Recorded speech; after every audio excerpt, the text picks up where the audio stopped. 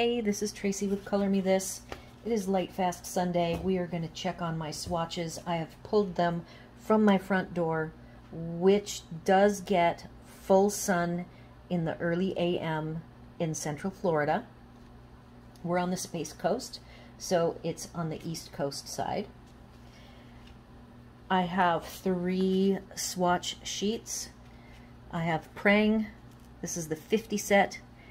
Praying with some fixative on it, the same 50 set, and then as a control group I have 22 Polychromos and 12 Derwent Lightfast. So let's see what we've got. I just have these strips taped down. I'm going to take them off. They're on with washi, so easy to remove and put back on for week 2's testing. I did just pull them off now, so they did receive this morning's sun. So they've had a full 7 mornings worth of sun on them. This is episode 17, and I am going to do my Lightfast review, and I also finally got to my Brutfuner Macaron 50 set purchase that I bought on Temu. I already own a set that I bought maybe 14 months ago. I bought them on AliExpress from Andesol, I think is what they're called, stationery. And we will review what my discovery was with that in a moment. So, just looking at these side by side, the colors that I expected to see some effect from the sun were affected, and I am definitely seeing more effect on the Praying without any fixative. The fixative that I have is SpectraFix. It is a natural fixative that you can use indoors or outdoors, so it's not like a chemical type fixative. And when I sprayed it, I do have one of the continuous fine mist bottles. That's what I was advised to use. And so, not knowing how the fixative worked, I could very well have not put as much on as I should have. But I still am seeing very much a difference with the non-fixative side. The colors that seem to be affected the most are, of course, the pinks and purples and this peachy color. If I look really carefully, I see a little bit of a fading of the yellow and orange, and even a minimal fading of like the light blue and the middle blue. And guys, this is only 7 days, so this is why I'm doing this. Again, this test is as much for me as for anyone else, so that I am not thinking I can color with just any of my sets of pencils and have the colors be true after so much time on my wall, if I choose to put them on my wall. And then again, I see a little bit of a change here with this number 39. But these colors all look pretty good.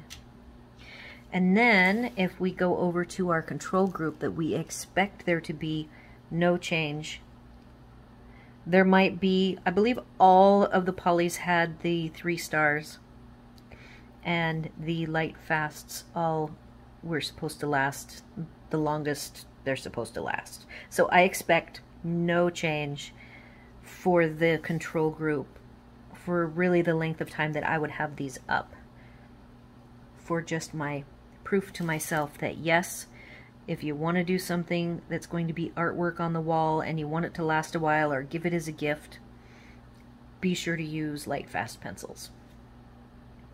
So, very interesting. I will get this put back up for tomorrow when we'll give them another week, and we're just going to see how, probably for about a month, let's see how these colors do on the non-fixative side. And I am tempted to add another coat of fixative today. I'd like there to be no more color change with the fixative, so I might do that. So that is the update on Lightfast.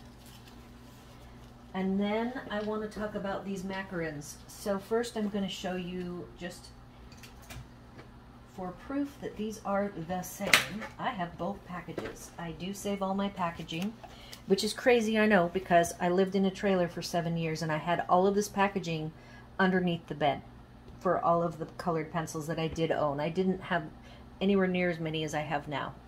I think I counted 26 pencil sets, and that doesn't include the small sets that you get from the Dollar Tree. So this is the new set that I've received. I bought them on Temu.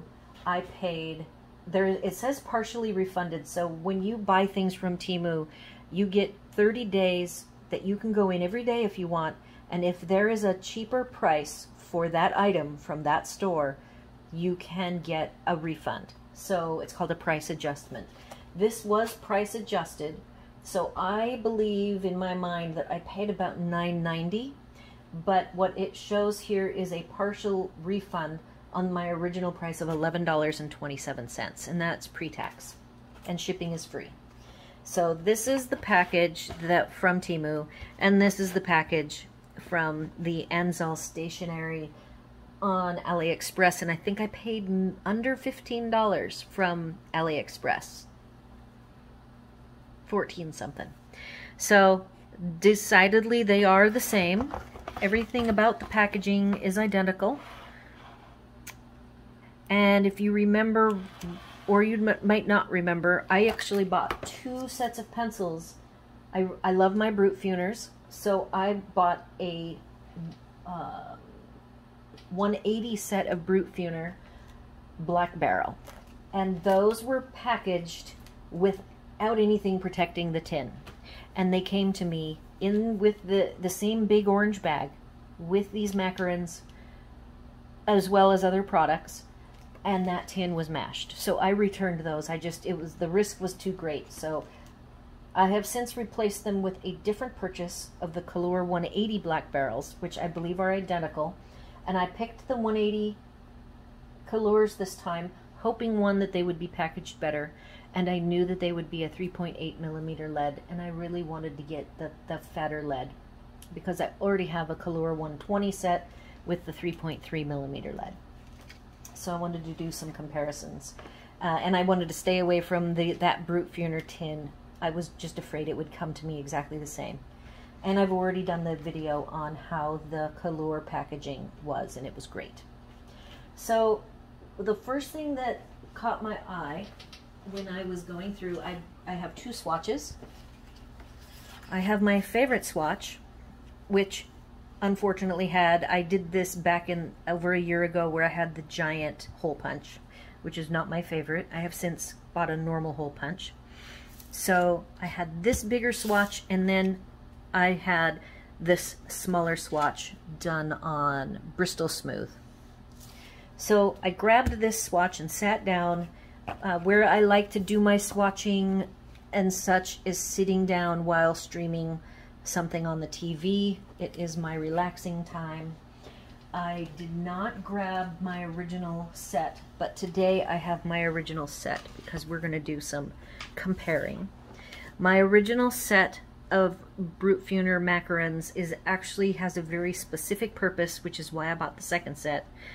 These little numbers are Prismacolors. So I have this giant book of Prismacolor because I wasn't ever going to own Prismacolors. So I have the Brutfuner Squares, Amazon Basics, and Macarons, and between all 3 sets combined, I have cataloged very carefully which ones match which Prismacolors, and I was able to match all but 13. The ones that aren't matched are like the neons and a couple of their very pale ones. There's 2. There's a green and a blue and another color very soft, and those are the immediate ones that come to mind. So that's what these are for. They're for me to be able to pull out if I want to do any tutorials. I like to do tutorials. It's kind of my favorite thing to do colored pencil wise.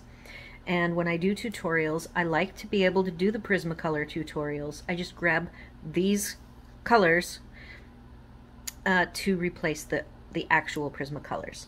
So it was just a fun thing to do, and I have stuck with it. So here's what the Brutfuners look like.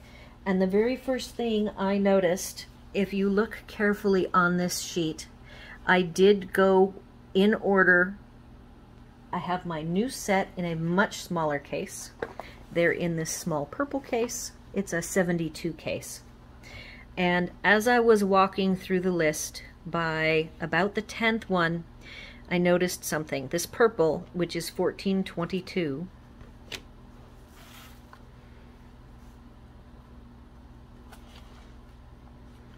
which is this one right here. The other thing that I did, which I'll talk about more completely in another video, is I now, because I want to have people who are learning to color see these pencils and maybe use them. I haven't figured out how that will work. I have now been adding an actual paper chart so that they go back in the right location that they need to go back in, and because they're going to be pulled out by not by me, I will be putting them back. I just wanted it to be as quick and easy as possible to take them out and put them back. So that's what these little papers are. So I was busy coloring away, and I hit, I guess it's the 11th one. All of a sudden says some weird name, Psychoman. That's really not a word. It's just some made-up word, evidently. B0425, and it was supposed to be B1422. So the older videos, again, my set here is from about April or May of 2022. Here is Lilac, B1422. And the new color is Psychoman, B0425. So I didn't think too much of it. And then I hit another one that changed, 1011, a peachy pink. And then all of a sudden you'll see all these little pencil marks of all of the changes. When I then took, there was a total of 24 changes from my set 14 months ago, 15 months maybe, to today, this set that I got from Temu. So then I went and looked at some videos that are from like 2021, end of 2021, and this color Wisteria was still Wisteria, and I am suspicious that all of the colors that closely mimic, this is a guess, kind of a wild guess, not wanting to spread rumors, but I suspect that these colors exactly matched Holbein and they needed to change the colors and the names. And I will say that the colors of the barrels were slightly different. This particular one, I don't know if you can see it, but I can tell, and it's so faint, that the Psychoman is a slightly darker lavender than the Lilac, B1422. So I did 5 tests of the changes, and the colors of the leads are identical. And the names are all different, and the numbers don't, they did more than just change 1324 to 0324. They absolutely changed the number completely to something different, except, I don't know, but for some reason 1011 Cherry Blossom changed to 011 Pink Complexion. So there's some inconsistencies there. And the biggest impact I think this makes for people is if they buy a set and they go online and they go to Etsy and they buy a swatch chart. Be aware that your swatch chart could have differences in the colors and the numbers. I suspect over time, as they used up their old inventory and they switched over to the new inventory, the numbers of the changes will vary greatly from set to set. So I just want everybody to know that there are going to be some differences. So be sure to be careful when you are getting swatches, either the free ones or the paid for ones, for the 50 macarons, that there are variations in both the numbers and the names from a year ago on to today's sets that you will get. So that's all I've got. If you have any questions, comments, concerns, please leave them on this video. I love to get comments, love to hear from you. Please share this channel with all of your coloring friends. I will be continuing on. I'm doing swatching these days. I have the Starjoy Gold just about finished. The swatching is done. Because of the fact that that set has pre-configured sets of 3 that you're supposed to be able to do blending with, I actually did some of my own blending sets, modeling those combinations after the Artex, which I just finished. And so I will share that in a different video. And then I'm moving right along because I'm trying to get caught up on all of my swatching. I am in the middle of the Spirifarbens. I had to place an order for Spirifarben on Etsy. I will let you guys know how that went. I bought a used set off of eBay, and it was missing one color. They disclosed to me up front that one color was missing, and there were 5 pencils that were pretty well worn down, so I ordered 6 of them, and I thought that was pretty reasonable. It was $2.70 per pencil. For having a medium priced, kind of a little bit more than economical priced, but the price I paid was awesome. I think I paid like $25 for the 96 set, and I got 95 pencils. So I'll have that. So lots of videos upcoming. I'm trying very hard to stay current with my obligations, and when I tell you guys I'm going to do something, it is so that I can be obligated and hold myself to it. So thank you, everybody, as always, and I'll see you on the next one.